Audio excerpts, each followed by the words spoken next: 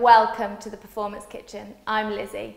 Now today I'm joined by a remarkable young woman, and I think it's fair to say she's more Robin Hood than Miss Maid Marian. Please welcome double Paralympic archery champion, Danielle Brown.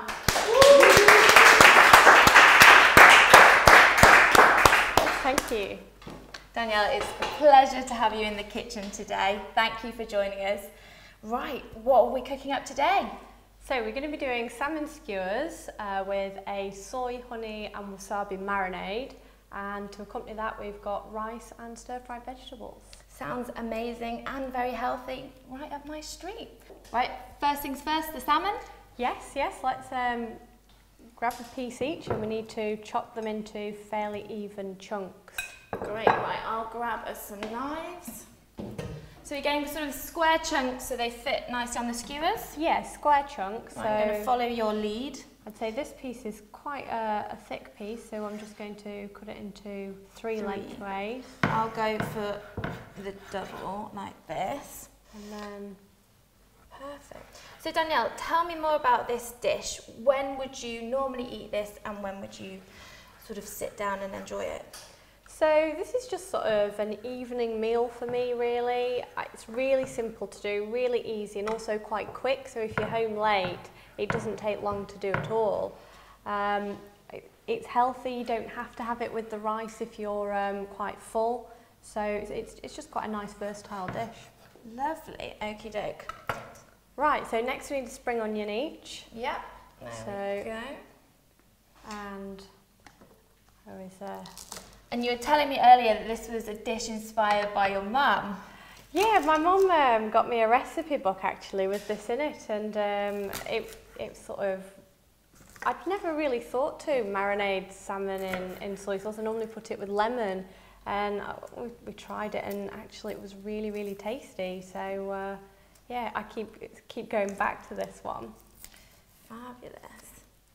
So yeah, our spring onions go on the skewers, so we just need to chop them into sort of about an inch length. About an inch length? Is that yeah. okay?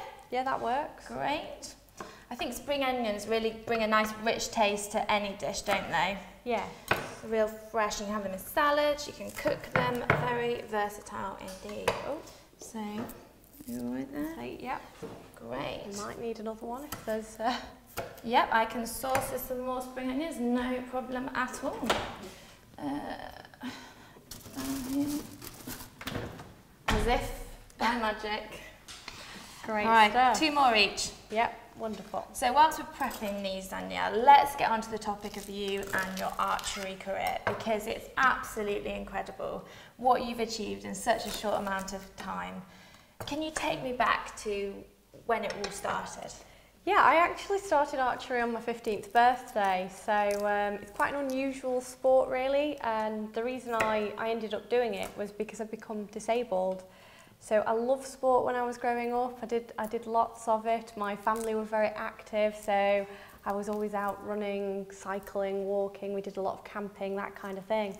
When I became disabled, I've got something called complex regional pain syndrome in my feet. It causes chronic pain there all the time, so I couldn't run around, I could hardly walk, and for me being forced to give up sport was very, very difficult. So I didn't know anything about Paralympic sport at the time. Figured that playing with bows and arrows seemed a bit more fun than bobbing up and down in a pool. And so, yeah. Was it that you tried out a variety of sports before you chose archery, or was there something that you just thought, oh, archery's the one?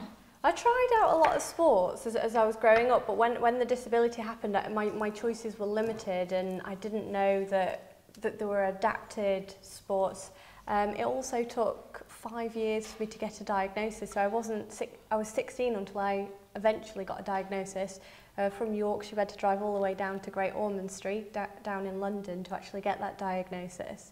So, you know, sort of not understanding what it was sort of difficult to understand the things that were there to help. Yeah, and you found that in archery? Yes, yeah, absolutely. And I mean, I have to admit, I was really, really bad when I first started. It was a miracle if I could hit the target, but I loved it. You know, I loved being back outside, taking part in sport again. And yeah, it was amazing. Fantastic. Okay, so spring onions are done. Yep. Are we happy with that? We certainly are. Right. What's next? So next we need our skewers. There we go. Are we doing 2 each? 2 each sounds good.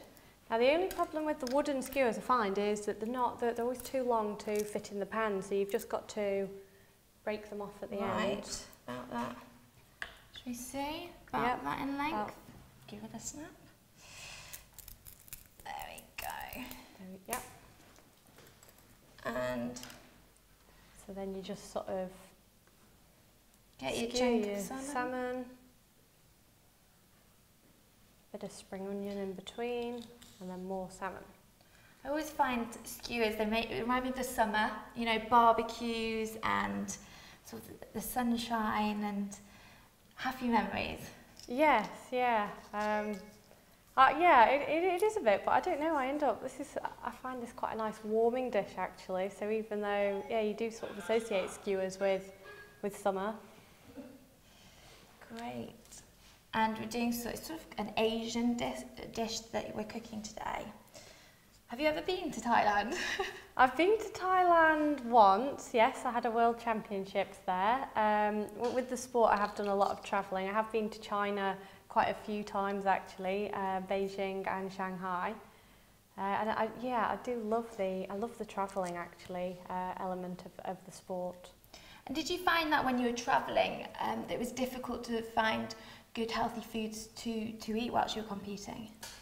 In a way, it was very difficult because whilst you're at home, whilst you're training, you are in control of your diet. I sort of cook all my food from scratch, and you know, I sort of have not necessarily a nutrition plan, but I always made sure I ate very healthily and sort of good fresh food. But when you go away, you're living in hotels. There's normally a lot of competitors there. You don't really get a choice of what you're given. It's normally a buffet style food, and yeah, sometimes they can be pretty terrible, to be honest. Yeah, or buffet foods in hotels. Not quite like what we cook up here in the performance kitchen, hey? Not quite. So when you're competing on the road a lot, did you sort of stick to a strict diet plan when you were training, and talk me through your sort of your daily routine? Yeah, I wouldn't say it was a strict diet plan I had. I just, I mean, when I was training full time, I actually found eating my main meal for lunch was really beneficial, but it was a real pain to sort of cook that. You'd end up cooking it the night before or that morning and then taking it in a container and microwaving it, so you were quite limited in your choices. Sure. But no, I mean, breakfast was usually sort of eggs, sort of egg-based cereal. Toast wasn't bad. Just sort of making sure you did have sort of quite a filling, healthy breakfast. A lot of fruit. I quite like my fruit and yogurt for breakfast. Lunch I'd have sort of a main meal, and dinner. Actually, I thought they'd need something like this actually, but without the rice, so I wouldn't have carbs in an evening. Yeah, this is very healthy, and yes, you could eat this for pleasure or when you're training. Yeah, absolutely. So I'm going to just pop one more skewer together. Yeah, so I've got some more salmon. Yours are looking pretty good, I had actually. a lot of practice at this dish. Mine are slightly flimsy. I like this one. We'll go with it. We'll roll with it. So Danielle, you've competed at 2 Paralympic Games. That's an incredible achievement. Tell me more about that. It was amazing. My first one was Beijing 2008, so I'd only been in the sport for 5 years, and it was quite a big thing for me. I was at university at the time, so I deferred my degree. Yeah. I was studying law. That was the original plan. Amazing. So Fantastic. yeah, I deferred my degree, went to Beijing, and yeah, I ended up coming away with a gold medal out there, which was, it was amazing, but that was my goal. I went there with that goal to come away with that medal, and I did. Okay, Danielle, so we've made our skewers. Let's put those on the plate. Yeah. And then we'll marinate those in just one moment. There we go. So they're looking pretty good. Put those there, and let's get rid of these chopping boards. Clear the decks. Good stuff. Now talk me through how we're going to make the sauce. So this is literally the easiest marinade to make in the world. All we need is 4 tablespoons of soy sauce. And this is gluten-free. Yeah, 2 tablespoons of the wasabi. So I've got there you're more high-tech than I am. And a little spoon. Yeah, and 2 teaspoons of honey. So and we're just going to bung it all in this mixing jar. And whisk it up with a fork. Here we go then. Let's do team. So yeah, 4 of these. You take the lead, and I will be your sous chef all the way. 1, 2, 3. And let's do a big one to finish. There we go. Perfect. Lovely jubbly. So then we'll just scoop the wasabi in. So this gives it a nice kick. Yeah, it does actually. Yeah, it's not too spicy either. So so obviously, if people don't like spice, they just put less wasabi in. Yeah. There we go. And then the honey.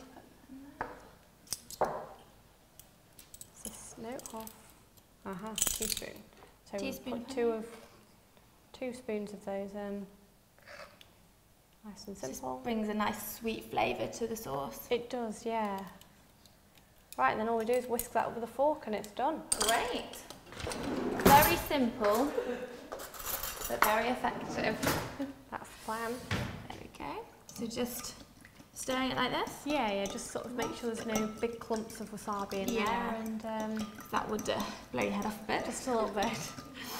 So now let's go back to the Paralympics because we've not talked about it quite enough. We've only covered Beijing. Just Beijing. Let's fast forward 4 years to London 2012 because that was an amazing Paralympics, wasn't it? Oh, it was. I mean, going to Beijing was incredible, you know, that atmosphere, and I really wanted to do more. And honestly, I thought they couldn't get better than Beijing because they got the people, the money, the resources to throw at it.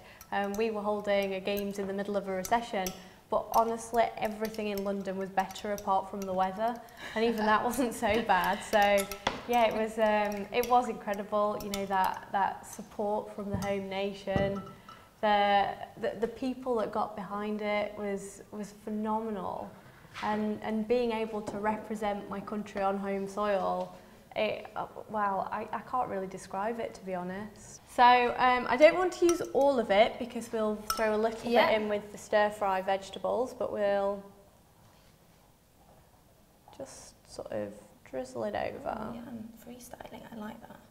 It's my kind of cooking. And are we going to fry these? Are we going to grill these? Yeah, we're going to fry them. So yeah, just with a little bit of oil. Lovely. Should I get a frying pan? Well, we don't need to, they literally just take about 2-3 minutes to cook because the salmon cubes are quite small. Yeah. So once we'll let it marinate for a while, prepare the vegetables whilst we're doing that. Sounds great. We'll hold our horses on the salmon. And should we just get chopping? Yeah.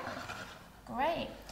And I think the Paralympics, the legacy of the Games has just been phenomenal, you know, the awareness, and I think that for me as a spectator showed in Rio what 2012 did for the Paralympics and the sports and disability sports in general. Yeah, I really noticed that actually. I mean, I did the same thing. I got a gold medal in Beijing, I got a gold medal in London. I didn't do anything different, but after London I had 2 full days of media interviews. After Beijing I had 2.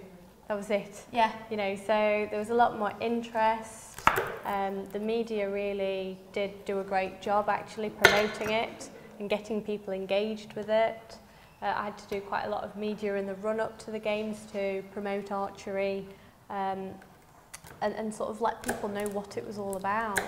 Of course, because I think for you it's the awareness of the disability, but also the awareness of the sport, because archery is not a sport that always springs to mind. It's around in the Olympics, but sort of in the interludes, we don't hear about it that much. Yeah, it's a very low-profile sport. You know, you don't really get that much coverage, and For me, I was sort of more fortunate than most because I started getting quite a bit of coverage after the Commonwealth Games.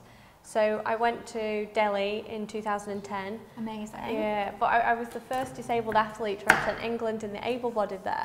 Wow. So yeah, because of that, the media started following me all the way through to London, which really helped raise my profile, but also raise the profile of the sport. Yeah, fantastic. So now are we on to the stir fry part? Yeah, great. Well, actually, if you just want to sort of turn over the salmon just to make sure it's all coated. It's all glazed. We'll have a look here. So, I definitely think your skewers are looking a bit better than mine, but we'll run with it. There we go. That looks good. Delicious. Great, so we're at the oven now. Should we rice off? Let's get the rice off and Pans on. Salmon in this one, stir fry in this one. Sounds good to me. I'll get the vegetables. There we go. Should we just perfect? Yeah, just straight throw it in. Oh, that's nice. Oh, we didn't put any oil in. So we've used. Yep. So rapeseed oil. Amazing. And why are we using rapeseed oil instead of olive oil? Is that about right? Yep, that should be perfect. So 50% less saturated fat with rapeseed oil. So yeah. Great. Bit better for you. Health benefits, and let's get the rest of the. Oh, this looks amazing! Like rainbow colours. Yeah, I do like the bright colours actually. Can we have the salmon now? That's great. There we go. I'll get us some utensils too. Yeah, that'd be fantastic. Okay if you've got a fish slice, that would be. Yeah. So yeah, want the pan almost smoking before you put it in. This is quite a smoky dish, so I'm always setting off my fire alarm at home with this one. Get the extractor fan on. Yep. Oh. Yeah, door open. Fabulous. That sauce is looking great. I can't wait to try it. I'm just gonna. So we just tip the sauce over the salmon. And how long do we cook the salmon for? It only takes about 2-3 minutes, so I tend to do it more on eye really than, you can see the salmon cooking as you go through the skewer, and then you turn it over once it's about halfway through. You can see it sort of cooking well. And of course, you were awarded with an MBE. Yes. Tell me more about that. Well, I wasn't expecting it. It was just after London 2012, they gave the gold medalist MBE, so I got a letter through the post, and it was just absolutely amazing. Same week, I actually got a letter through from the University of Leicester, where I did my undergrad, and they wanted to give me an honorary doctorate. So, and that was really cool too. Although I do feel very mean about that, because my sister is doing PhD, so she has to work really hard, and I was just kind of given this.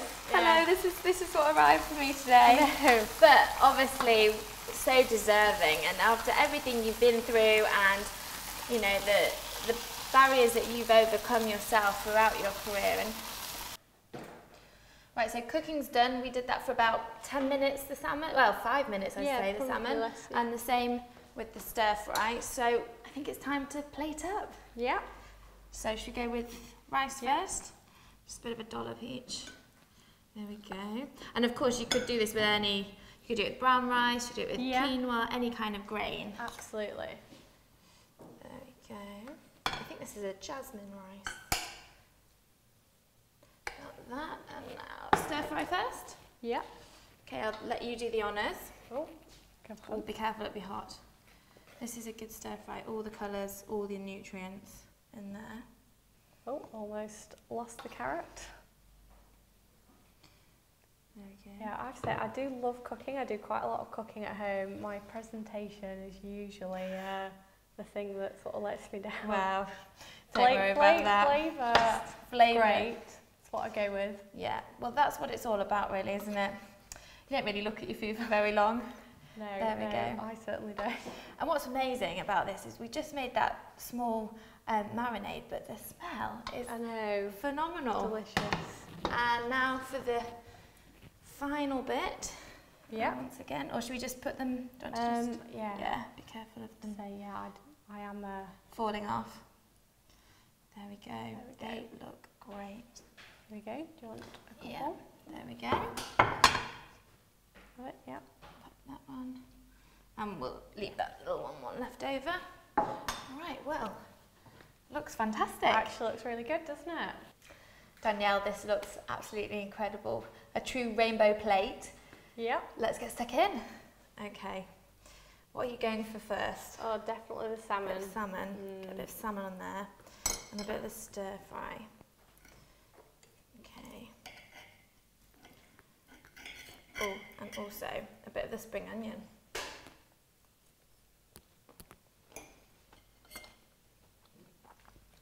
That's really good. Happy? Yeah. Oh, I'm happy. Okay, one more. There we go. A little bit of rice on this time.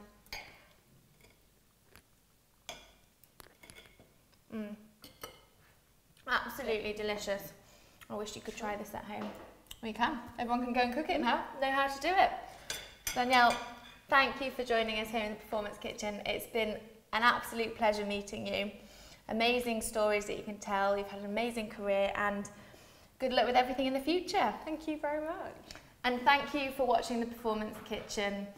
Please remember to subscribe to our YouTube channel and follow us on Facebook and Instagram. Thanks very much. Bye-bye.